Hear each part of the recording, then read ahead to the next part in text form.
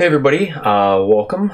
This is part 2 of building our API, and in this video we're going to move away from the basic web server. We're going to talk about the database stuff, which means we're going to be dealing with Diesel. Now if you haven't done anything with Diesel before, that's alright. I'm going to go through most of the stuff here, but they do have a really nice tutorial on their website which you might want to look at as well. Alright, you need two things before we get going. You're going to need SQLite 3. That's going to vary depending on the operating system that you're running. If I type SQLite 3, it's going to take me here. And if yours works, awesome. If it doesn't, then you need to install it. So I'm not going to go through how to do that. I'm just going to go on to do the Diesel stuff. So if you haven't installed SQLite 3, go ahead and do that and come back. All right, so let's do cargo install Diesel command line interface, and mine's going to just ignore it because I already have it installed, but yours will probably take a minute or so to do that. Now, we are going to use an environment file, and make sure I'm in the right place. Yes, no, yeah, I need to go to, I think I need to be, yeah, I need to be in actual demo here. Yes, all right, good. You are going to want to create an environment file, and this is where we're going to put the name of our database.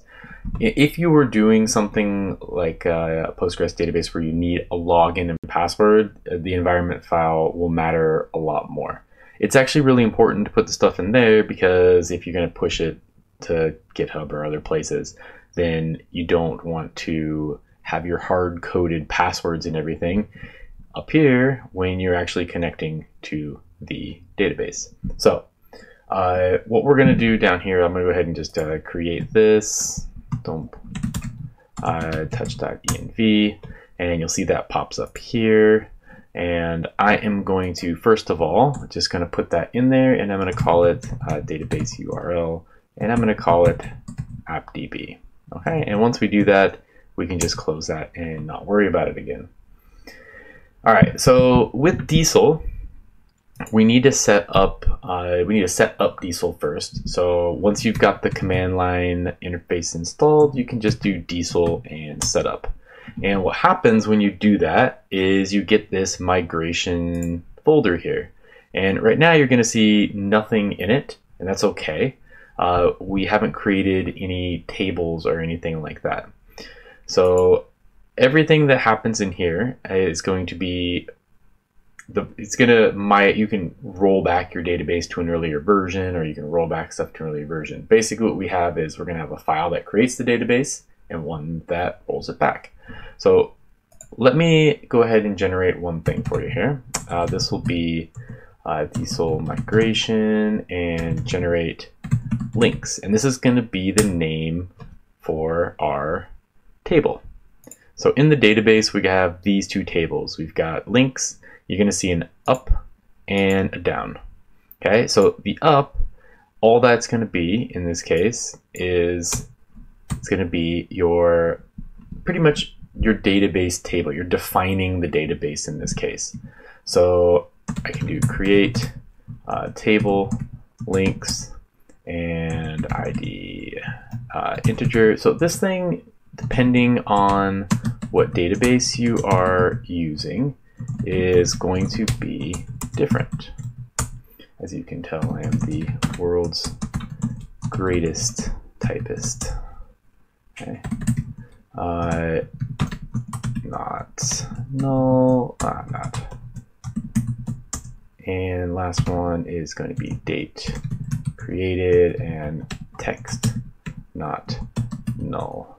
All right, so SQLite's pretty simple. You really just have text and integers and booleans, and there's 5 different data types. If you're doing something else, you would probably not use text for date. You'd actually use date, because why would you use it? Why would you not? For the down, we're going to do drop table links. Okay. So this is just going to drop our table, which is basically how we would downgrade this database. Say we migrate, we create a new change, we're going to hit another folder here. We could use this to go back, or we could use this to create that same table again. All right, so right now I actually don't need these anymore. I can go ahead and close them. And what you want to do is you actually want to run the migration. So it's always going to take your latest migration. What you'll do is you'll do diesel migration run, and it will run it. And when you do that, you're going to get this schema, and this will pop up in here. So this is a Rust file, and this is what you're going to be using in order to interact with the database itself. So you can actually see this, and I'm using DB browser here. So if I open this up and I go ahead and take a look at, where's my stuff here? Tutorials, nope. Projects, tutorials, demo. Open that up. You're going to see links, and you're going to have all those there, and we could go ahead and look, and of course there's no data in there. Yay, we've got a database. All right, so let's go back. Now we need to figure out how to get this to connect to Rust. And for some people this might be a little bit tricky, but what we're going to do is we're going to make some structs, and you actually end up making 3 different structs by the time you're done. So I'm going to make this this file here. I'm going to call this models. Okay, and we're going to use this in just a minute. But before we do that, we need to go ahead and get all of the diesel stuff in here. So I'm going to go ahead and say diesel, and we're going to use, in this case, I think this is the latest version.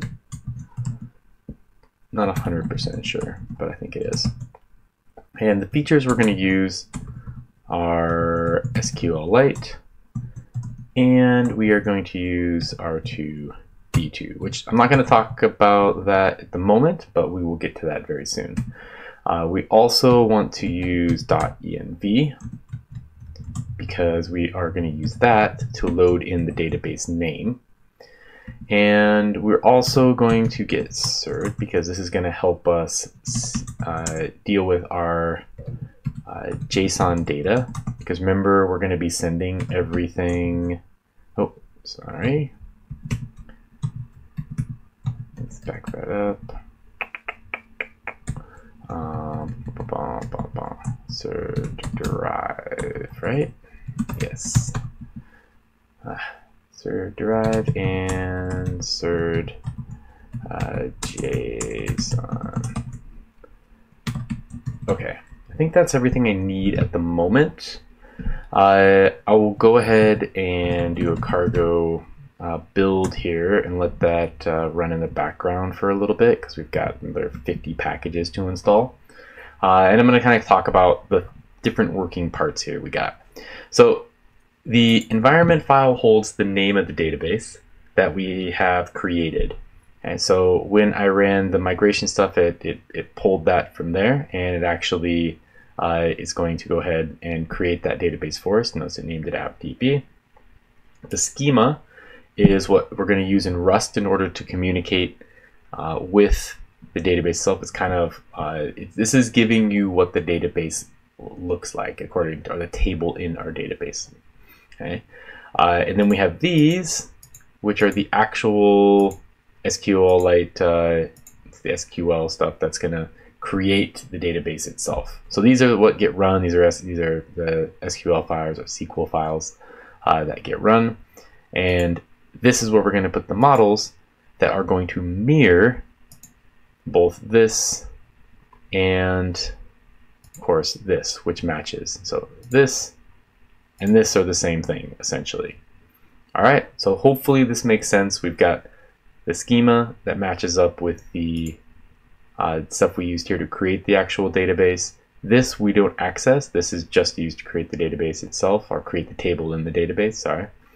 And then here, what we're going to do is we're going to add some tables, and we're going to add some structs that we'll use to interact with our tables. And we're actually going to create a few of them, which seems weird at first, but it will make sense of why we do that here. So let me deserialize and serialize. And we're also going to use create schema, and I'm going to pull in everything from there. Okay. All right. So what we've got here, first of all, is we're going to derive. Oh, actually, just realized I can just do derive and it works. All right, good. Debug, serialize, deserialize, and queryable. This will be something we'll use later on. And we're going to create 3 structs, and these 3 structs are going to be named link. Okay, I'm not going to create it quite yet, and we're going to create another one called link new, and link new is going to need a lifetime annotation, and the last one we're going to create is struct link JSON. So I think this is, for anybody who's done anything with an ORM and, for example, Python and SQL Alchemy, make it insanely easy. With Rust, though, you don't have the ability to not define certain fields. Okay, so what we actually end up with is we end up with a struct that is going to contain the full features that we need, the new, which is going to contain some of the features we need, and the JSON, which is going to have even less. So this will have all 4 fields. So all 4 fields that we have in here, we're going to end up with all of those. Let me close these really quick. While this one, we're going to only have 3 of the fields, and this one we're going to have 2.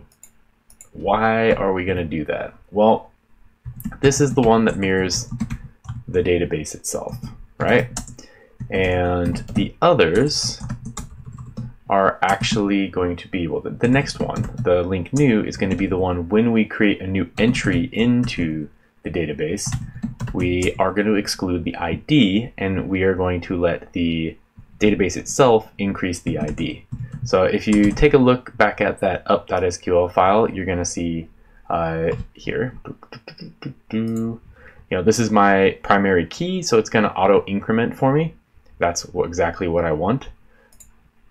I don't want to have to actually figure out what the highest key is and then increment it myself. So this is going to let us do that without having to put in the key itself. Now the thing is, I do need to associate this with the table name and links, and I think I can create that one. And we're going to keep we're going to add insertable here. Okay, good. All right, so this is just going to be these. No. What do we need? Yeah, need these 3 here. Okay. All right. Now, the thing with this is the way we're going to use it, and you're going to see this later on, is these are actually not going to be strings. They are going to be, well, they're going to be strings, but they're not going to be this type of string. They're going to be lowercase string, or in our case, a string literal, right? That's the correct term for that, I believe. We've got that one, and then this one is the one that we are going to send to the database. So this is what, when I send a link into the database, it's going to come and be transformed into a link JSON. Now I probably could have written JSON link, but I feel like having them all start with the word link just makes more sense. You name them however you feel like, whatever makes you comfortable, makes you all warm and fuzzy inside. Okay, boom. And I do not need queryable on this. Okay. All right, so we've got all the tables in here, and hopefully you have kind of an idea of how these are going to be connected.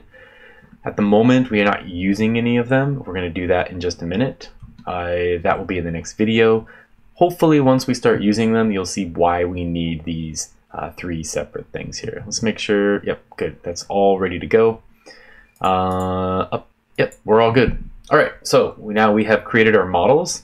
We have three different models, and we have set this up for our migrations in case we change things. We've got the environment variable, yay. In the next video, what we're going to do is pop back in and actually learn how we can connect to this database itself. All right, cool. If you got any questions, just let me know. Leave them in the comment section. If I've completely botched something in any way, please let me know as well. Otherwise, I will see you in video 3.